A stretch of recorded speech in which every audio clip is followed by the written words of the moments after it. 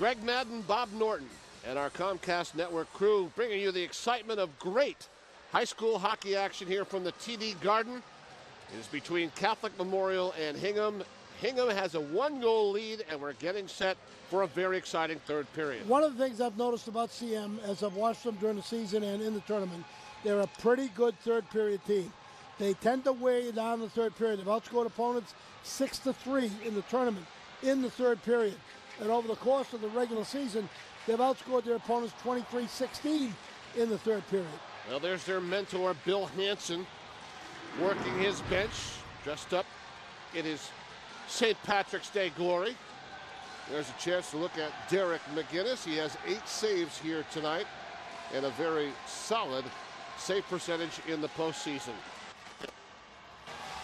Well, I'd be shocked if he didn't see at least 8 shots in this third period.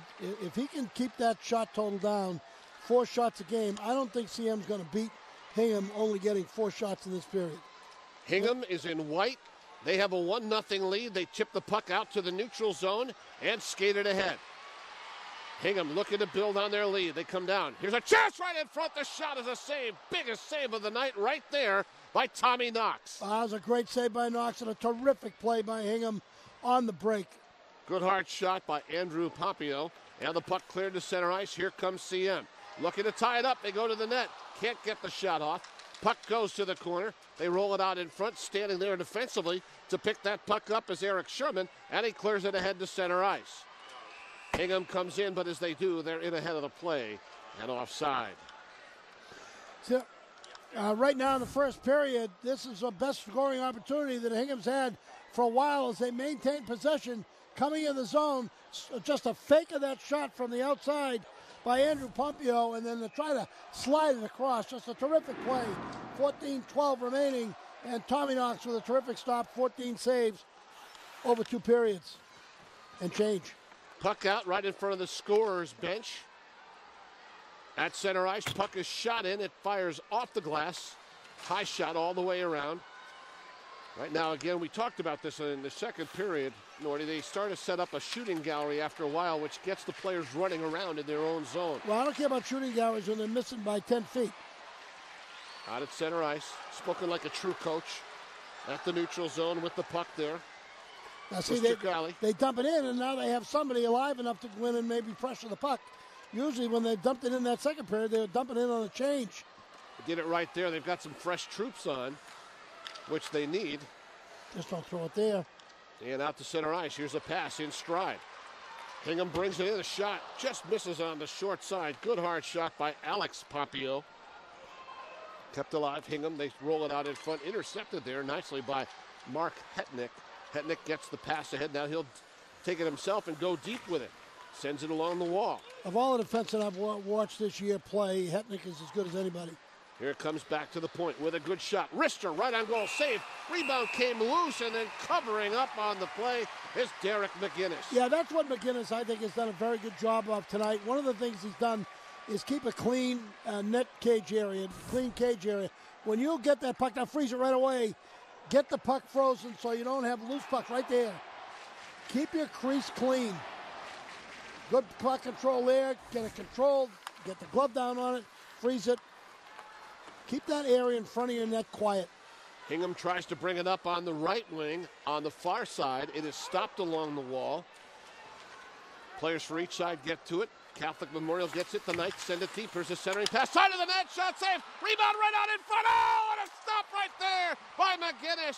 That's the best save of the night. Player falls down on the puck. They start pushing after it. Oh, boy, did McGinnis make a beauty right there. Well, that's what gets you to think that all the stars might be lined up right when you end up getting almost what looks like an open net for CM, and they're not able to convert. Turnover in the back. Puck gets flipped in front. And this is just a wide open shot, just wide of the net. Great opportunity for CM. Terrific forechecking behind the goal. First chance. Now the second chance. Great opportunity for number 14, Brian Bessinger, their hottest player in the playoffs with 8 points, 3 goals, and 5 assists. And boy, I tell you, that's as good a chance as he's had all tournament long. That may have gone off the mask of the netminder, Derek McGinnis. Wow. It was Great stop. a spectacular stop. He just dove across with everything he had. Here they come again, Catholic Memorial. The defending champs get the shot. It's deflected away. It goes to the corner, round behind. Puck cleared along the wall. Keeping it alive there is Lazaro. This is a man advantage situation.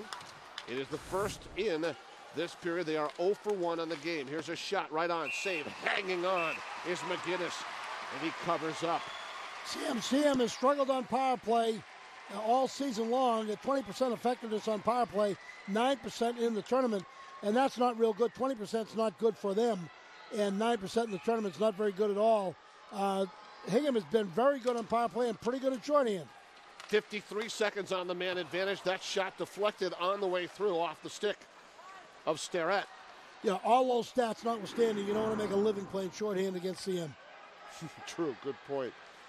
11 and a half to go, third period. Puck stolen away. Hingham with a chance right on, a bomb.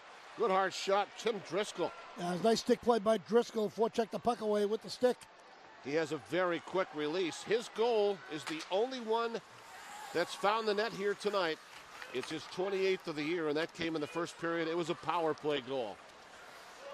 Puck free in the Hingham zone along the wall on the far side. Driscoll tries to chop it out, and it goes into the Hingham bench, which stops the play.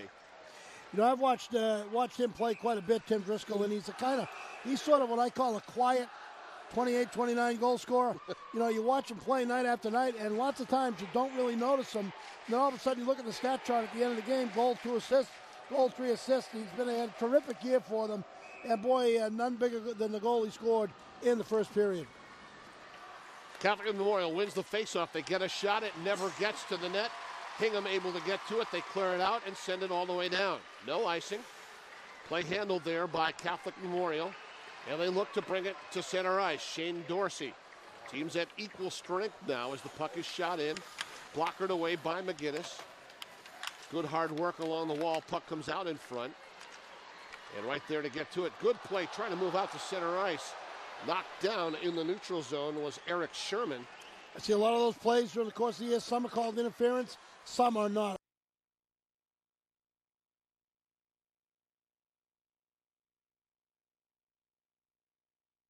Now, all season long, at 20% effectiveness on power play, 9% in the tournament, and that's not real good. 20% is not good for them, and 9% in the tournament is not very good at all.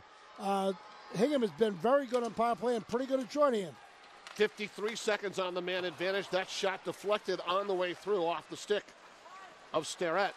Yeah, all those stats notwithstanding, you don't want to make a living playing shorthand against CM. True, good point. 11 and a half to go, third period. Puck stolen away. Hingham with a chance right on, a bomb. Good hard shot, Tim Driscoll. Yeah, it was a nice stick play by Driscoll. Forechecked the puck away with the stick. He has a very quick release. His goal is the only one that's found the net here tonight.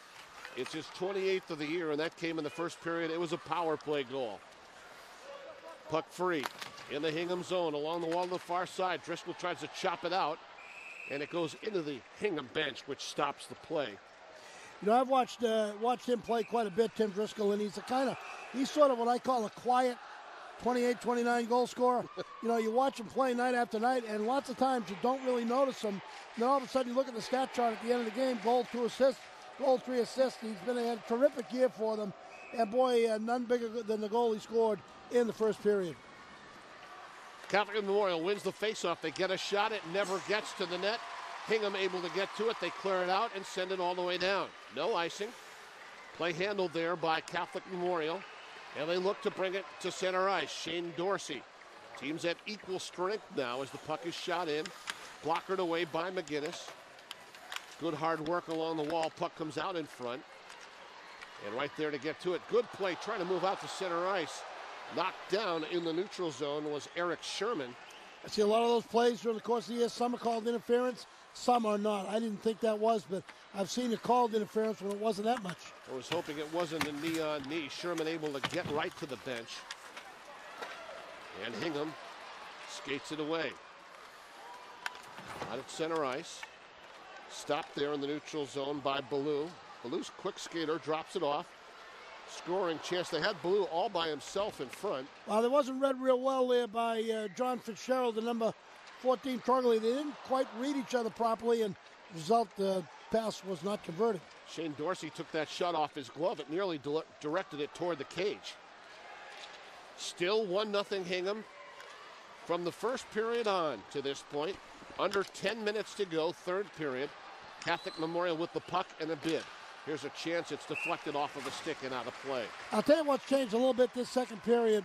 Hingham's defense, third period rather, Hingham's defense in the center of the ice is a little stickier. In that second period, CM was able to move the puck down to the middle of the ice and establish possession. And Hingham's much scrappier in the middle of the ice this third period, and CM finding it a harder time to gain possession in the Hingham defensive end. Well, what we're really seeing, Nordy, is this could be another icing here on Hingham, is a real good sort of coaching chess match here. What happened in the first period was corrected by Bill Hansen and his staff after that first period. After the second period, it was Tony Messina and his team at Hingham trying to make a correction there as well here too. Yeah, I think when you're in Hingham's spot, it's a difficult spot to be because you want to be aggressive, yet you don't want to be so aggressive. Wow, there's a great face-off shot. My goodness, can't allow those. Good alert play by McGinnis there out the face-off. You want to play aggressively, but you can't play so aggressively you give them odd man rushes. Watch this out the face-off. Snap it. That's Colucci. He's good at it. He wins this draw. It drops it back off to the point. Shot coming right on. Save. Just dropping down is McGinnis. And this young goaltender, lots of confidence. Well, clean crease. Again, you know, you get that shot, you smother it, no rebounds, nothing loose. I'm not talking about just rebounds, nothing loose around the goal crease. Keep it clean. With the exception of that jumping save he's made, he's been very calm in the cage, too. Out at center ice, chasing after it. Moving with a puck to drive, and it's right on, and a good hard shot. Another chance in front.